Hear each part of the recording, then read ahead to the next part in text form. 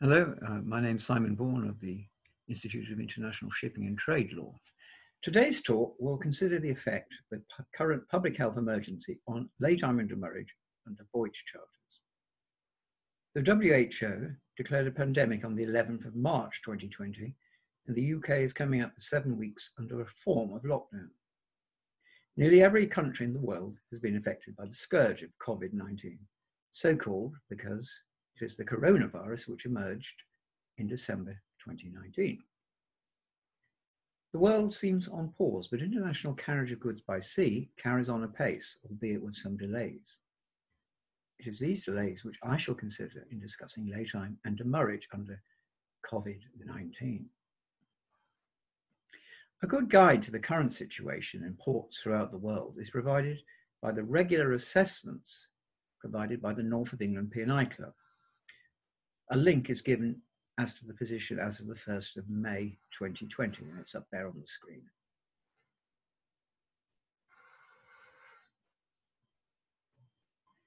In many countries, ships are having to wait for the crew to be tested before being admitted into port. Djibouti provides one example.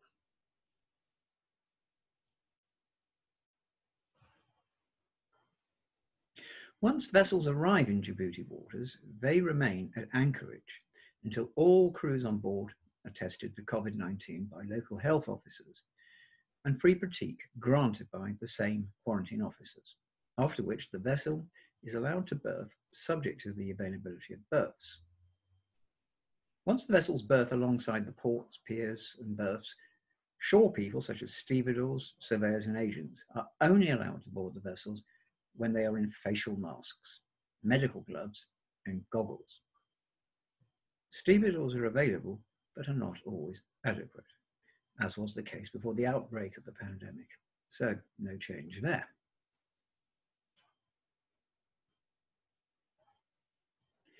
This type of regime is going to impact on when laytime starts. A ship will not be ready in a position to give notice of readiness until the crew had the necessary testing for COVID. This leads to a consideration of the requirement of free pratique. In 2010, in the Eagle Valencia, this was defined as follows: official permission from the port health authorities that the ship is without infectious disease or plague and the crew is allowed to make physical contact with the shore. Otherwise, the ship may be required to wait at quarantine anchorage for clearance. That's from the Eagle Valencia.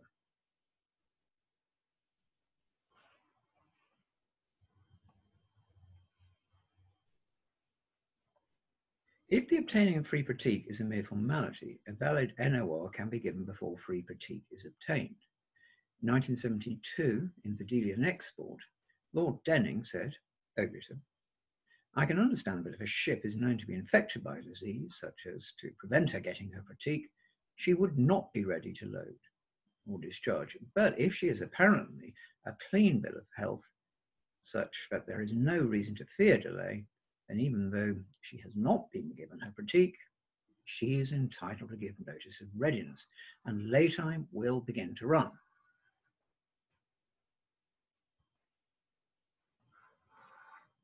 Well, clearly, obtaining free pratique is not a mere formality in the new normal of Covid-19.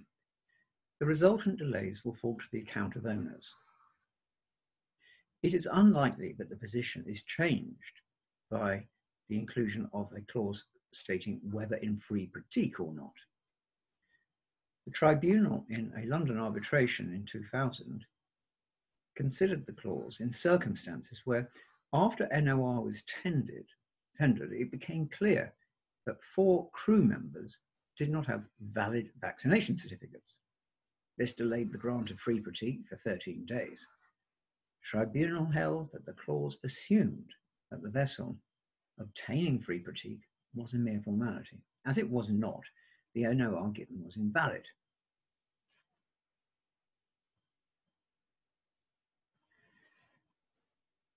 And of course, the ship may be subject to quarantine.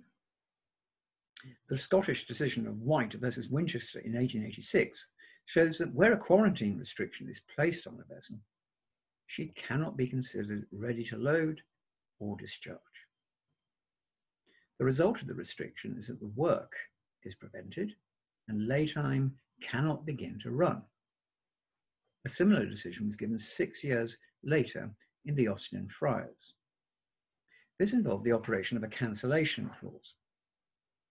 The Port Authority forbade the loading until the doctor had visited the vessel and pronounced her free from infection. That occurred after the cancelling date in the charter, and the charterers had therefore legitimately brought the contract to an end.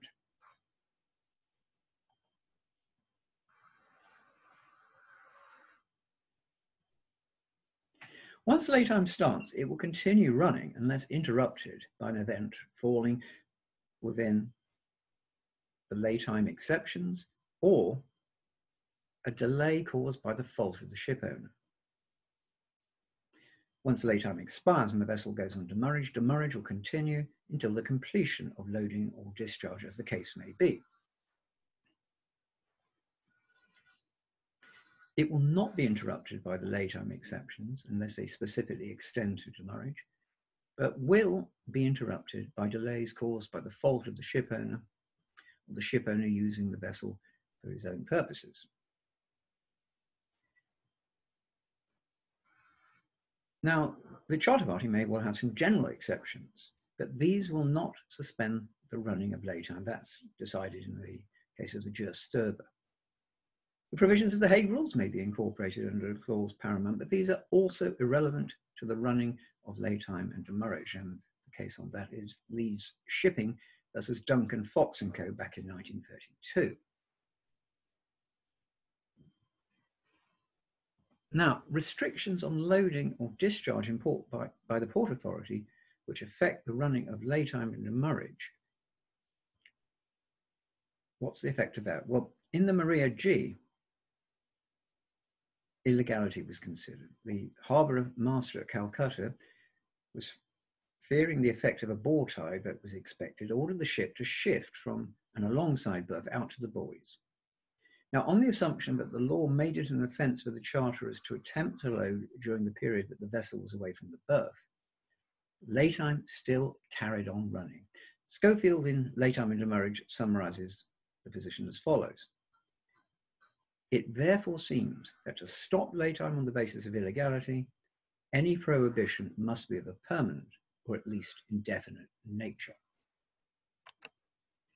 And indeed, there is a case called Petrinovich, where the vessel shifted from her berth in Bordeaux because of the approach of the German army in 1940. Definitely wasn't going to go back there, and we then move on to questions of frustration. So,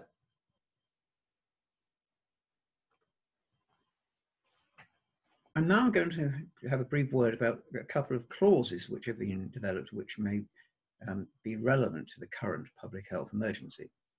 The first is BIMCO's 2015 publications in response to Ebola. They had a time charter one and a voyage charter one. The clause requires that there is a disease which is defined in the clause as a highly infectious or contagious disease that is seriously harmful to humans. Now, no matter what you might have thought back in, say, February or March, it's pretty clear that COVID falls within this definition. The clause provides that its terms will supersede any other terms of the Charter, including a force majeure provision.